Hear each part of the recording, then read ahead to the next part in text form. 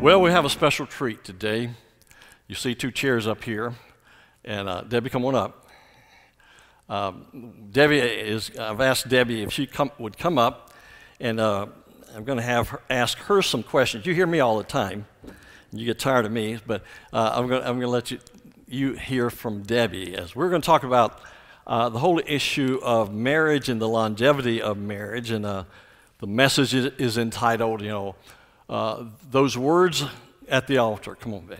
I'll let you sit over here. So we're going to be talking about, of course, out of Malachi 2, but I thought one thing would be good just to let Debbie interact with some questions about our marriage. And so she can say anything she wants to say. Be careful, though, okay?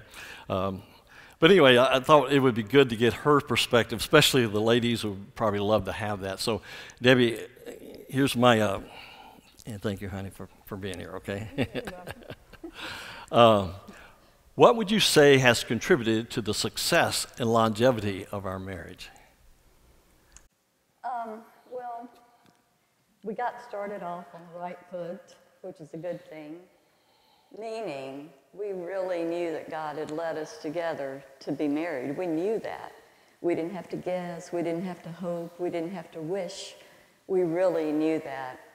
And I think the reason we were able to know that and to discern that was because when we both met, we were really quite young, but we were both committed Christians, not nominal Christians that go to church here and there, but we really both were committed Christians. We both had a real personal relationship with the Lord. We both put Him first in our life. We didn't put each other first. We put Him first. So we really only wanted to know what God's plan was for us individually. And we've often remarked to each other that God is the one that gave us a love for each other. No question about it, because we laugh about this. Naturally, we would not have liked each other. Be careful now. They may not know how to do it. There were just so many things about both of us that we wouldn't have liked, but God did it. I refer now to our marriage as God's love story, because honestly, that's what it was. He wrote the story, and we played the parts, and are still acting out the parts. But I think of that, and then I also think of good communication. I think we've enjoyed having that. And then also, we've had a lot of humor and fun in our marriage. We like to tease each other and play around. We play jokes on each other. You would often... Be careful. Yeah, no, I'm trying to be. You would often see us dancing in the middle of our kitchen floor, slow dancing. Sometimes there's music, and sometimes there's not. But we do that every week, I think. And, but really, probably bottom line to all these things, just being obedient to what we think God wants us to be and what we think God wants us to do. Yeah. One thing, too, I'll go back with what Debbie said about putting the Lord first. And we dated, 2.5, 3 years, right? 3 years, I think. And there were a couple of times when we really felt like the relationship was, where we felt like we had come to a place where we were putting each other in the place where only God should belong. And so we separated. We would kind of break up. So we're going to break up, and there was a time we went 3 months, really, until we got that right. And so I think God has honored that over the years and blessed us because we said God's got to be first. That's the test, really. When you're falling and when you're in love and all that mushy stuff's going on, it's the real test is that's when you prove whether God's first. You talked about communication. What do you mean about communication? Well, communication's not just talking. It's really sharing deeply from down deep with each other. Sharing our hopes, our struggles, our weaknesses, our insecurities, asking each other for advice, really sharing from the gut with each other, things you wouldn't ever share with somebody else. We just love to spend time together and talk. I mean, we will sometimes be out and just talk, and we reminisce. We love to reminisce about when we met. We go back and talk about the good and the bad things of our life together, what we may have chosen to have done differently.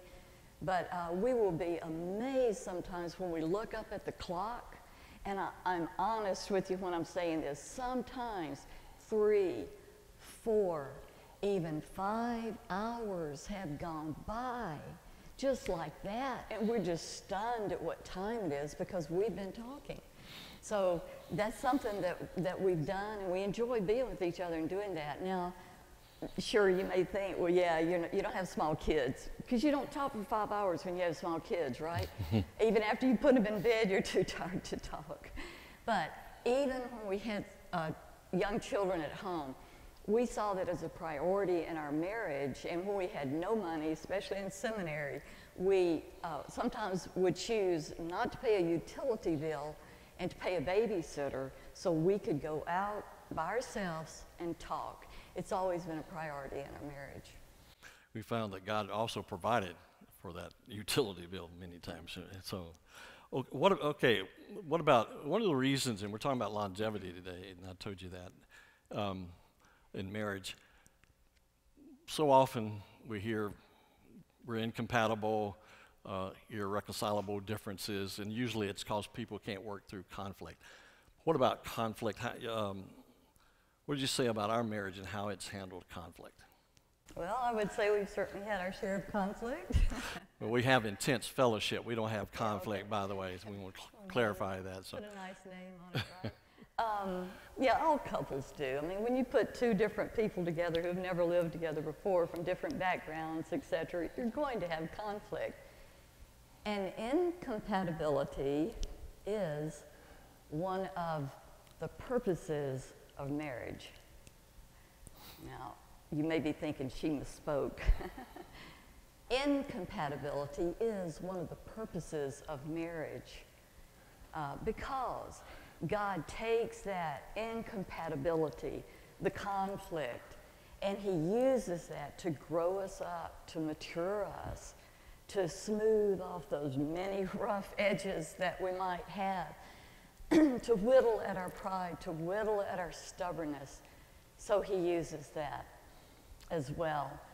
One practical thing I would like to say is, and Byron did this, he started in the early days of our marriage, which I really appreciated. I didn't like it at the time, but I did appreciate it when we were conflicting. I don't know if that's a verb or not, but anyway, or intense fellowship, whatever.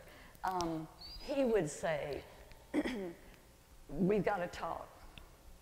I didn't want to talk. He didn't want to talk either half the time, I'm sure.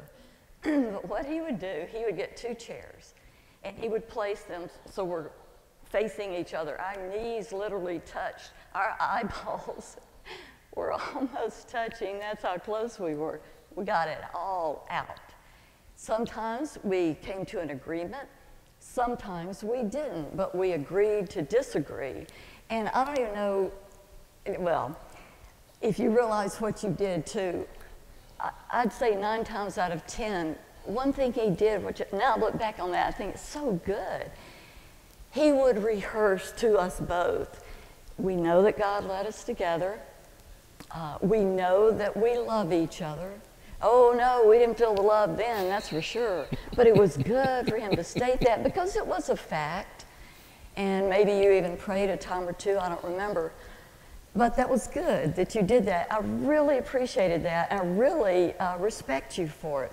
Sometimes he would even force me to give him a little kiss to seal the deal. I didn't feel like kissing him at that time. But anyway, that's one way we have handled conflict. You grew up in a Bible church that taught the Word of God, still does, for that matter, in a great way. How has the Word of God played a role in our marriage, but with you? Well, first, I'm so thankful I had that background of being taught well in a Bible church. from the Greek and the Hebrew, doctrine after doctrine. So it was ingrained in me, and so grateful for that. But to answer your question, I mean, the Word of God's been our foundation and basis, not only for our marriage, but just for our whole life since that time. I knew, for example, it was so in me that I knew as a young person, high school, junior high and high school, I was not to marry an unbeliever. I knew that, it's in the Word. That wives were to arrange themselves under their husbands. That's a literal meaning of the S word that, you know, wives don't like sometimes. That the husbands were to be the spiritual leaders in the home. So I knew that. So I knew what, I wasn't looking for a husband, that's for sure, but I knew that's the way it would be. That's the way God designed it. He structured it that way. And I wanted that because I know that God knows what's best, and He always has my best interest at heart. So I wanted that. So the Word of God has just been, it's been the foundation for everything, and even our lives right now, as we try to acknowledge Him in every way so that He can make straight our path, as Proverbs 3 says. Right before we got married, I think it was, I read a statement that I really didn't understand at the time. And it said, being the right person is just as important as finding the right person. And I didn't understand that then. I do now, because I think it all goes back to obedience, being committed to God first, and then to each other, and obedient to try to do what we know the Word of God says, to be and do what we believe He wants us to be and do. Thanks. Would you give my wife a hand? Thank you, babe. Well, that's what we're talking about today. This is Valentine's Day, and normally we talk about love and communication and things of that nature. And I think the last few years on Valentine's Day, I know last year I talked about rethinking love. I took the word phileo and looked at that and showed how it's a lot deeper than most people think. But today I just felt the need to go to Malachi chapter 2. It's not a passage that I would want to preach on. It's not one I enjoy preaching on. But the title of the message is, what about those words at the altar? What about those words? Are they man-made promises? Are they our goals, maybe? Are they commitments that we make and we say, we'll try to keep that commitment, but life happens and I'll just try to do my best? Or are we as serious as life and death when it comes to sharing and stating those vows? I want you to grab your Bibles and turn to Malachi chapter 2. In any wedding, you'll hear something like, do you promise to love, to cherish, to honor him, and to follow him or her, or to love her, forsaking all others in sickness as well as in health, in adversity as well as in prosperity, for better or for worse, and to cleave to him or her as long as you, what's that last line, both shall live? Those are significant pledges. Yet I've wondered over the years, as I've watched, not so much the ones I had the honor to officiate, but I've watched weddings and at other places, and I've gone to some, and I've wondered, as I'm sitting there watching, I'm thinking, do they really take seriously these vows? It kind of reminds me of what happened to me just a few years ago when I was doing a wedding. We were right here, and the groom and the groomsmen were with me right outside in that place right there as we were waiting. And the music had started, the mothers were being ushered in, and the best man looked at me, deadpan, and said, I don't have the ring. I don't have the ring, he said. I said, you're kidding, right? No, I'm not kidding. Just deadpan. You know, he didn't yell, he didn't get excited. I said, where is the ring? He said, I think it's in my bag in my car out in the parking lot. I looked back out this window right here, or pulled the door open, I should say, and looked out and thought, we got to go. So I looked at them and I said, we'll fake it. And so when I always get to a place where I say, what do you have to show that you will faithfully honor these vows? And they usually say a ring, and then the best man gives it to me, and I give it to. I usually hold it up and say, this ring, the circle of this ring is an emblem of eternity. It speaks to the issue of how long-lasting the marriage should be, something of that nature. Well, that particular wedding, I said, this ring, and went on to say what I was going to say.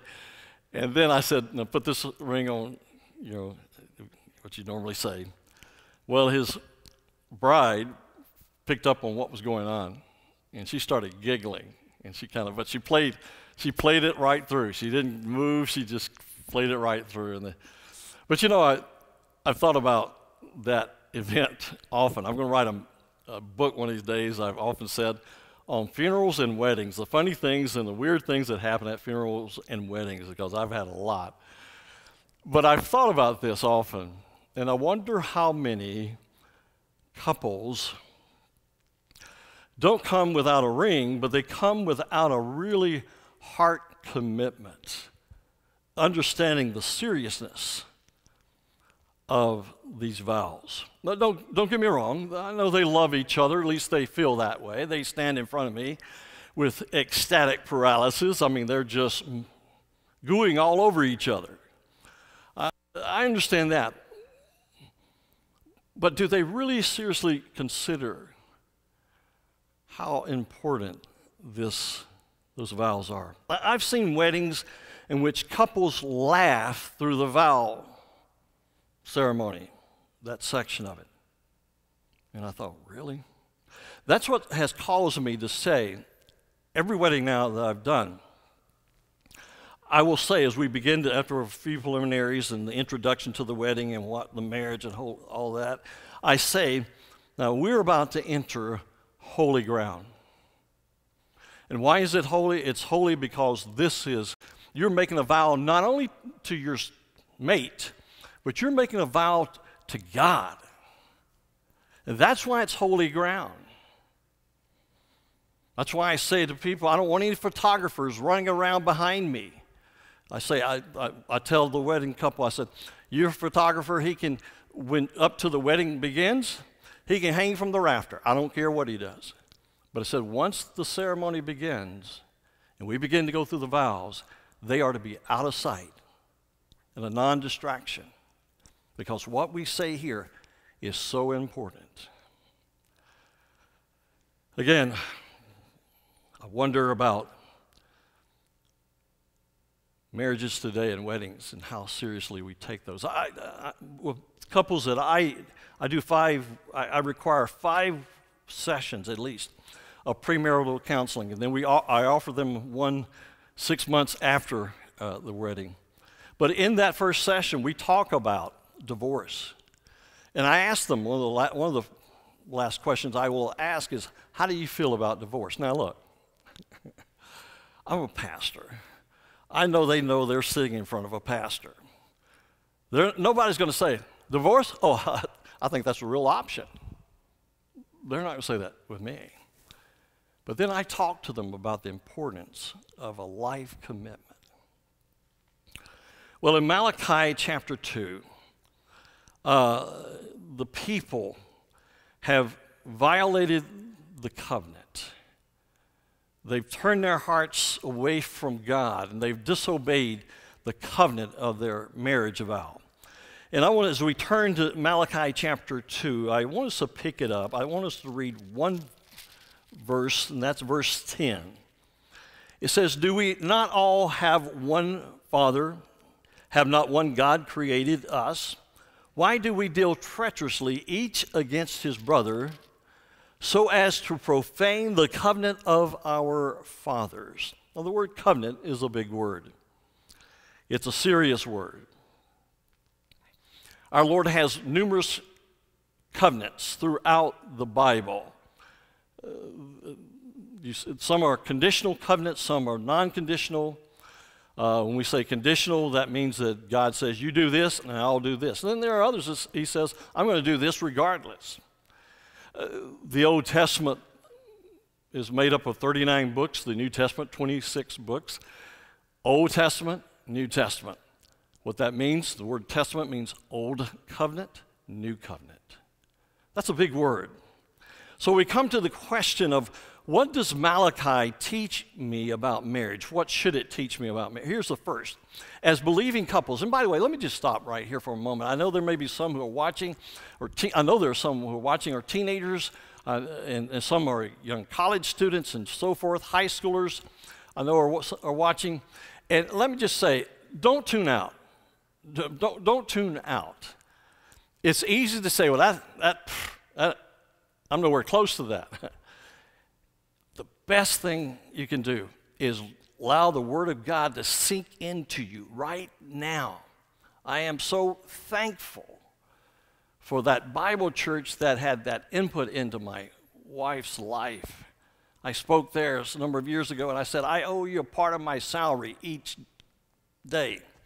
Number one, for what I learned here, but number two, for the impact you had in my wife's life. So important, young people, to listen and to grasp what God's Word says. But what does Malachi 2 teach me about marriage? Number one, I need to understand God's covenants. Why? Because if God speaks about covenants, I need to understand what he says about covenants and how he speaks about covenants, because if my marriage relationship is a covenant, then how is what God thinks about the other covenants any different than what he thinks about this covenant? And the answer is, there's no difference. There's no difference. The word covenant here appears 6 times in this small book. In the first half of the chapter 2, it is dominated by that very word covenant. Few biblical words are more significant. We watched, or some of you watched, the Super Bowl last Sunday evening, the NFL, National Football League.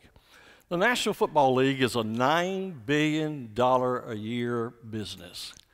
That's a lot of people, that's a lot of jobs, that's a lot of media, that's a lot of logistics linked to a simple pigskin football.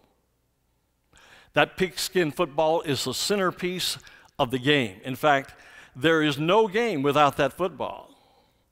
And without the game, the whole entire system collapses like a house of cards. Now imagine if we had said, if we tuned in for the Super Bowl last Sunday and they'd said, well, look, we forgot to bring the football or the footballs, but we're going to go through the motions anyway. And this is going to really look good. It's going to look real until the footballs get here. How many are going to watch that? The same is true in our lives and in our marriage without a covenant, without God's covenant.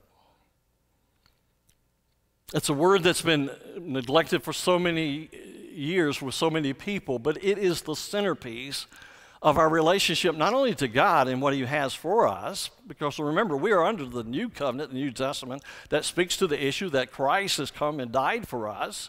And if we will accept him and receive him, we will have eternal life. That's a covenant. So what about this? Well, let me simplify it. Without getting lost in the weeds of all the covenants in the Bible, a covenant or covenants are tools. If you want a definition for what a covenant is in a simple form, covenants are tools and devices to get people to do what you want them to do. For example, you buy a home, you take out a mortgage, you borrow money from the bank, and the bank says if they make you sign all these papers, they're covenants that will say, you'll pay each month, you'll pay your mortgage, and if you don't pay your mortgage, we're going to take the house away. As simple as that. That's a covenant. Well, God has covenants too, and marriage is a covenant. And when it comes to divine covenants, God draws up, I got to get this, God draws up the contract. In the Old Testament, God established a number of different covenants. The Abrahamic covenant, which was a covenant with Israel, the Mosaic covenant, the Davidic covenant, the Noahic covenant, and of course the new covenant with Christ. One other that's in this passage is a covenant with the descendants of Levi. Who was Levi? And what did his descendants do? They carried on the priestly duties in the temple. They took care of the temple.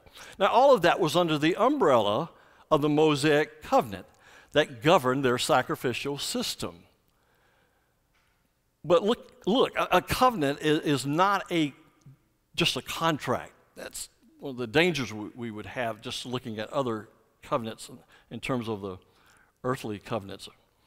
It's a spiritually binding relational agreement between God and all of us. A divine sacred covenant or covenants provide a kind of covering, kind of like a divine umbrella. There's protection and there's provision under that umbrella. Through covenants, God works out his kingdom agenda for the benefit of his people and for his own glory. Let me say that one more time. Through covenants, God works out his kingdom agenda for the benefit of his people and for his glory. If you read closely in our passage and even in other passages, the reason we are married ultimately is to bring glory to God. If you're part of the body of Christ, that's what that's all about. Now, in chapter 2, we have a description laid out of what the priests should be, and they were not. And they were doing the opposite. So I want us to pick it up really in verse 4, before we even get to our text, and kind of take a running start at this. Let's pick it up in verse 4. It says, "Then you will know that I have sent this commandment to you, that my covenant may continue with Levi, says the Lord of hosts. My covenant with him was one of life, peace, and I gave them to him as an object of reverence.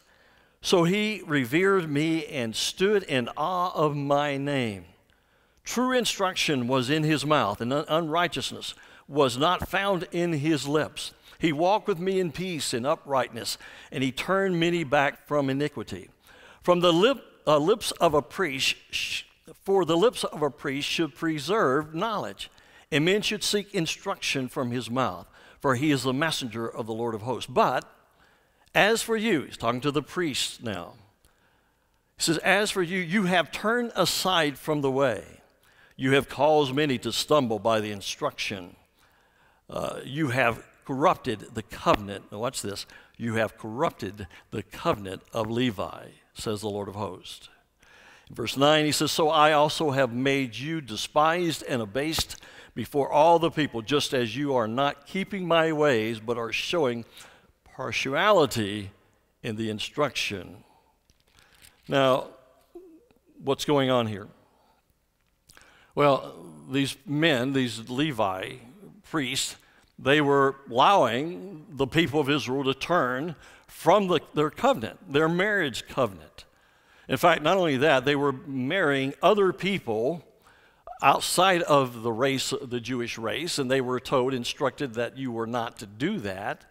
Clearly, you were not to do that. And so Malachi is bringing God's message, and it's not a pleasant one, as Jim mentioned. Let's read on as we see the magnitude of their sin beginning in verse 11. It says, "Judah has dealt treacherously, and an abomination has been committed in Israel and in Jerusalem. For Judah has profaned now watch this, profaned the sanctuary of the Lord which he loves, and has married the daughter of a foreign god. As for the man who does this, may the Lord cut off from the tents of Jacob, in other words, from our people, who awakes and answers, or who presents an offering to the Lord. Now, let me tell you what's going on here in this passage as we read on here. I'll just tell you what's happening in verse 13. It says there that the men began to cry and weep and whine. And why were they doing this? Well, these were the Jewish men who had put their wives away and had gone after a foreign woman who worshiped a foreign god. Now, not only did she worship a foreign god, but she would bring her pagan idol to the temple, which was an abomination of God. And so they're saying, oh, you know, they're crying and whining and saying, why are we being rejected? And perhaps it was because they were not being instructed correctly. They said, but why are our sacrifices, our offerings being rejected? Now, to put that in a modern vernacular today, we would say, why is God not listening to me? Why is he not hearing me? Why is it? Remember Psalm 66:18? If we regard iniquity in our heart, he, God, will not hear us. There's a corresponding passage in 2 Corinthians that kind of goes with this, because again, remember, there are several sins here in this whole chapter. One was that of marrying the pagan, but of course divorcing their wives as well. But there's a corresponding passage here about the marrying of these people who are outside the Jewish race. It has a different application. In 2 Corinthians chapter 6, verse 14, our Lord says, "Do not be bound together with unbelievers, for what partnership have righteousness and lawlessness? And what fellowship has light with darkness? Or what harmony has Christ with Belial? And what has a believer in common with an unbeliever? Oh, what agreement has the temple of God with idols? For we are the temple of the living God, just as God said, I will dwell in them and walk among them, and I will be their God, and they shall be my people." Now, Paul was, again, using an analogy and showing, again, how we are called as believers, we are called to marry believers, not unbelievers. That's vitally important. That's basic. If you're listening to me, you're a college student, a high school student, whatever, clearly the Word of God makes it clear that we are not to marry an unbeliever. Now, let me tell you what people say to me. I've heard over the years, people say, well, look, I was a believer and I married my husband or my wife, and she was an unbeliever. And she came to Christ or he came to Christ, so it all worked out fine. And I've heard that more than once. And God works, right? God does that. In fact, the Bible says, if I understand it clearly, the unbelieving husband and the unbelieving wife, God kind of puts his laser beam on them and says, I'm going to work on them. I can show you that in Scripture. But for every person who would say, yeah, that worked out, I can give you 3 or 4 people by name which it didn't work out. I can think of one lady who, in our church in Riverside, loved her husband, stayed with her husband, but every time I would preach this message or something of this nature, she would say, keep preaching it, Byron. I love Johnny. She stayed with Johnny. She said he would come to church with me before we were married, and once I married him, he never came back to church. And it's been heartbreaking sitting in the pew year after year without Johnny. I could tell you other stories. I won't take the time for that. The men, though, here were shocked, but God said, you have dealt treacherously against the wife of your youth, though she was a partner by covenant. Marriage between a man and a woman is a covenant before God, and that's a big deal. So here's number 2. I need to recall the witness of of my ceremony. I need to recall the witness of my ceremony. This contract in marriage is not something that's made up at Cobb County Courthouse. Think of it this way. Think of it as God is the one who does the officiating. In verse 14 and verse 15, I'm not going to read it in the New American Standard, there's some debate as to what is the proper reading in the Hebrew text. But here's the NIV, and I think the NIV really captures it. It says, "You ask why? It is because the Lord is the witness between you and the wife of your youth. You have been unfaithful to her, though she is your partner, the wife of your marriage covenant. Has not the Lord made them one?" Not only is he here saying, I'm the one who is officiating, but I'm the one who makes the husband and wife one. I'm the witness at the wedding. Now let me hit the pause button here and say there will be those, and every time I preach, this is why I don't like preaching this. There will be those who are listening who will say, who will feel bummed out because they've gone through a divorce. And that's not my purpose, to make them make you feel guilty or bummed out. After seminary, Debbie and I went to a church in Newport Beach and became an intern there. That church had a ministry to singles. In fact, they had over 300 singles from 30 years of age and below. They called a full-time pastor for that ministry. But they really didn't have a ministry for those over 30. And there was a huge need for that. They asked me if I wanted to take that on. Debbie and I decided, yeah, we'll do it. And while doing that, I learned the heartbreak of those who have been through divorce. Dave and I just loved on them. They just loved us back. But boy, I heard the pain. And to this day, Debbie keeps in contact with some of those ladies. I want you to know that if you've gone through it, my heart bleeds for you, especially if you've been the one who's been the victim in this situation. But let me just make a couple of statements, 2 or 3 in fact. In this text, it talks about those who deal treacherously. Who are those? Who are those? In this case, it's those who put away their wife, who left them or who became unfaithful with a pagan woman. They saw these nice pagan women. They had all the jewelry and they looked, really nice. They said, oh man. Oh. Today, those who deal treacherously, in my view, clearly from the text, would be those who leave their wife or husband, or who have a relationship with someone else who's unfaithful. And that's the only basis, by the way, I know of a legitimate divorce. Now, if you're guilty of dealing treacherously, there is forgiveness. One of the things these divorcees would say to me is that, Byron, we're often treated as if we have committed the unpardonable sin. We're treated like that in church. That's not the unpardonable sin. There is forgiveness. Now, having said that, let me just say this. I've had, and my heart has been broken over the years as I've talked to people who, and they're telling me they're going to leave their spouse. I had one call me in Riverside one time, said, Byron, I'm leaving my husband, and don't try to stop me. Don't try to talk me out of it. I'm gone. And I've seen that ever since. And here's one of the things I've heard. They will say, God will forgive me.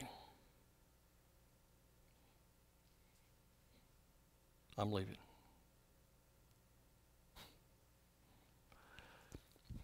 If I have a teenage son, and I give him, I say, okay, we're going to leave town. He's a teenager. He has his driver's license. And so I say, son, I'm going to leave, since you work on Fridays and Saturdays, I'm going to leave our car with you a nice car, and you can use it, but you can use it going back and forth to work only. You can't go out with your buddies on the weekend. But what if he does that, and not only does he do that, disobedience, but he totals the car? Now, am I going to say, well, son, I forgive you. Nope, no problem. Yeah, I know, it's just a lapse of memory, perhaps. No, I'm going to say, son, I forgive you, and I love you. But there has to be a consequence here. And here's the consequence. You're going to be grounded for life. I'm kidding. No, there has to be a consequence. Remember, David, did God forgive David? Absolutely. But what did he say to David? You got a choice. This is grace. You got a choice of the discipline. That's what we call the doctrine of divine woodshed. God takes us to the woodshed. God, in his grace, gave David a choice. Neither one was very good. Now, look, I'm not trying to heap guilt on top of guilt. And I'm not really talking to those who have gone through divorce. I'm talking to those who might be thinking about it, or those who might in the years ahead anticipate or think about it. And again, I have been brokenhearted. And here's what breaks my heart. I've seen people who are in the church of the Lord, and they've taught Sunday school classes, and they know the Word of God, and yet they just emotionally, they say, one person said to me, well, he abandoned me a long time ago, emotionally. Here's the problem in the American church. People go to church today and they talk 3 minutes about staying married, 42 minutes about love and that kind of stuff. The Bible wants us talking about staying married. What I'm talking about is that your marriage was officiated by God, and it was a three-dimension marriage, not a two. You may think it's a two. In Proverbs chapter 2, verse 16, just look at this. It says, to deliver you from the strange woman, from the adulteress who flatters with her words, that leaves the companion, now watch this, leaves the companion of her youth and forgets the covenant of God. Forgets the covenant of God. I don't know if you ever saw the movie The Freshman. It's a PG movie, I think, back in the 90s. Matthew Broderick is in it, and Marlon Brando came out of retirement to be the godfather. And Matthew Broderick has this budding romance with the daughter of the godfather. It's kind of humorous, but he begins to realize that that could be hazardous for his health. Because not only is there the godfather, but there's brother Vinny and some other brothers who say, there's 250-pound guys in black suits that say, if you marry my sister, you better take care of her. You better treat her right. You better not treat her wrong. You're going to see for me. I want to tell you, this covenant has that kind of weight. It really does. It's big. And some of you may say, well, man, that sounds like the ball and chain type stuff. And, God wants me to be happy, and I wasn't happy, and I'm not happy now, and I want to, blah, blah, blah, blah. And listen, if you're thinking this sounds like a ball and chain, you're on the right path. In Matthew chapter 19, our Lord is having a conversation with some of them, and they're saying, well, what about that divorce thing? And in the Greek there is that they kept asking him over and over, how about divorce? It's okay, right? And Jesus, what did Jesus say? Well, let me tell you what he said. Let's just look at what he said. Flip over to Matthew chapter 19 and hang with us. We may be just a few minutes over here. In verse 3 of Matthew 19, where verse 4, Jesus said, Have you not read that he who created them from the beginning made them male and female and said, for this reason a man shall leave his father and mother and shall be joined to his wife, and the two shall become one flesh. Now, so they are no longer two but one flesh. Now watch this. What therefore the pastor has joined together, let no man separate. Is that what it said? What God hath joined together. Who does the officiating? God does. Well, they said, well, what about that thing over there in Deuteronomy with Moses? And Moses said they could, get a divorce, What about that? And Jesus said, that was because the people at that time were so twisted and messed up. But hear what I have to say. He says, because of your hardness of heart, Moses permitted you to divorce your wives. But from the beginning, it has not been this way. And I say to you, whoever divorces his wife except for immorality and marries another woman commits adultery. And then the disciples again said, well, the relationship of the man is with his wife is like this, it's better not to marry. In other words, if this thing is about ball and chain, and I've got to be, then we just I shouldn't get married, right? And Jesus says, bingo. He says it's better that you not, if you can't stay committed.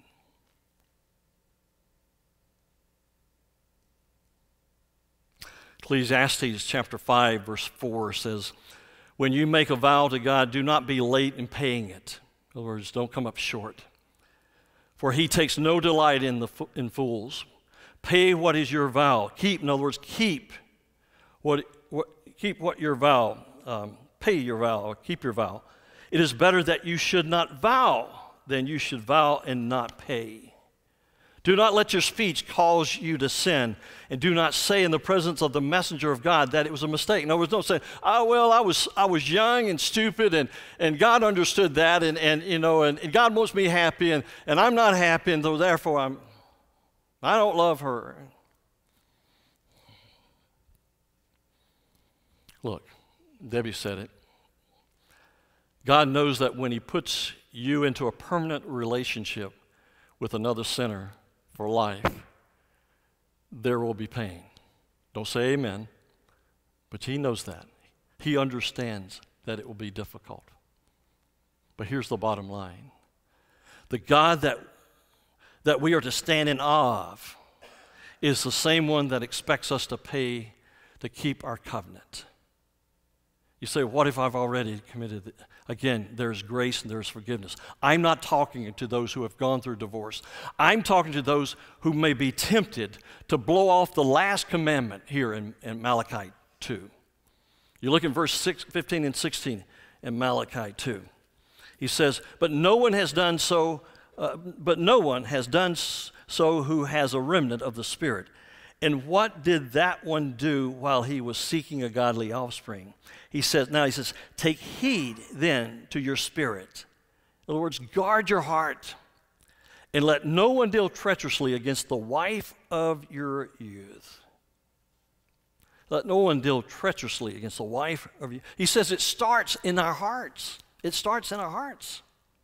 So here's number 3. I need to diligently guard my marriage. I need to diligently guard my marriage by guarding my heart.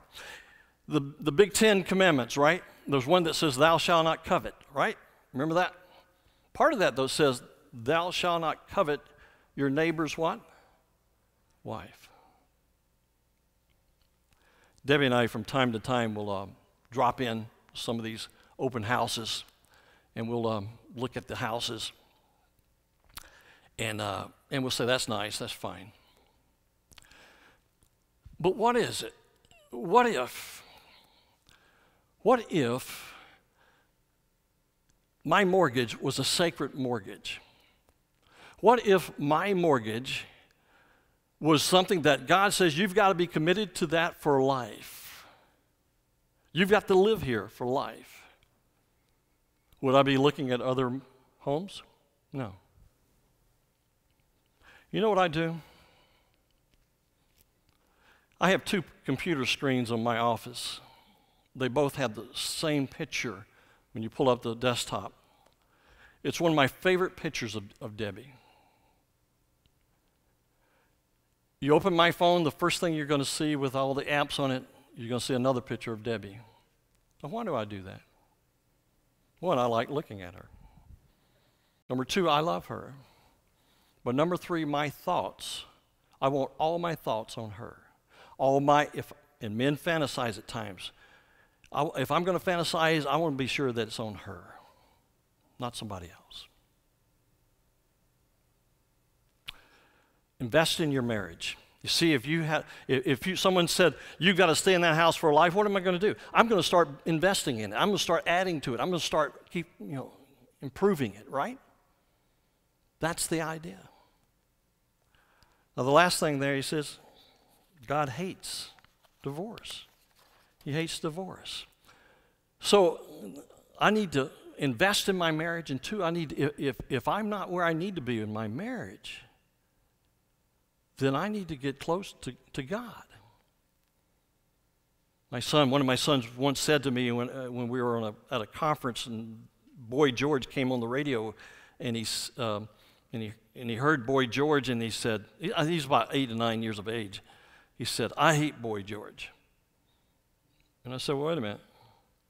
I said, look, now God loves Boy George too. And we need to pray for him. But then I thought about that. Where did he get that? He got it from me. He got it from me. He probably heard me make some derogatory remark about Boy George, and he said he loves me. He loved me, and he wanted to have the same hates and likes like his dad.